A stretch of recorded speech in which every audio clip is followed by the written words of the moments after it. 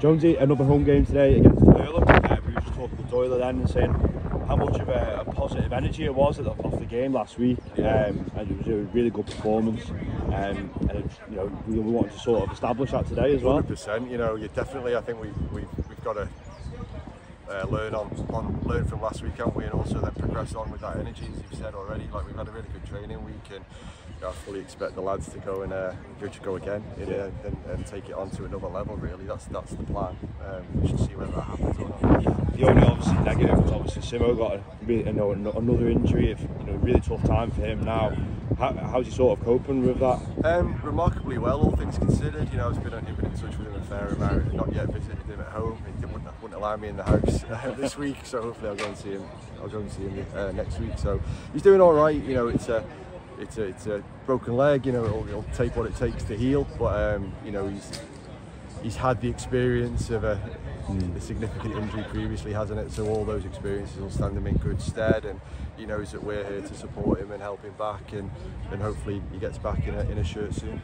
We were just saying to Doyle off the back of obviously Simo's news that although, you know, things like that happen, the squads, you know, people coming in with the, you know, getting a shirt and they're really trying to keep it, and I think that was a really sort of important thing last week, that the subs made really big impact. So it's really feel like a really tight-knit squad, and they can all... I hope so, yeah. You know, and some of those subs are going to get a chance to start today because of the impact they made, and hopefully we can keep that energy going again. So yeah, 100%. Like, everyone has to earn the right to wear the shirt, and then when they've got it, they've got to earn the right to keep it. And you know, there's a group of 11 that are going to start today, and it's their shirt for today, and you know, they've got to demonstrate that it should be theirs next week as well. And then when the subbies come on and all the finishers come on, you know, that's their opportunity to show that they should be considered for a start next week. So yeah, we've got a really good squad. It was with Simo being injured and a couple of other people not available, it's been an interesting selection for me this week, especially to make sure we're in a really good place to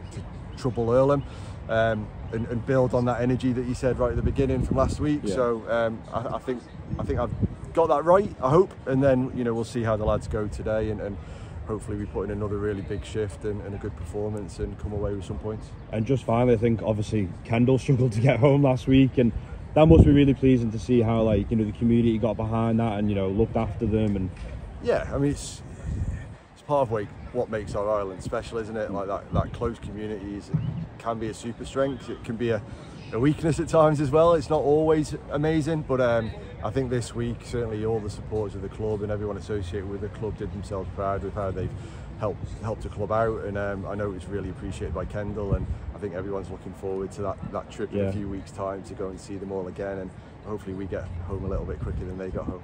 Good luck and all the best today. Cheers, mate.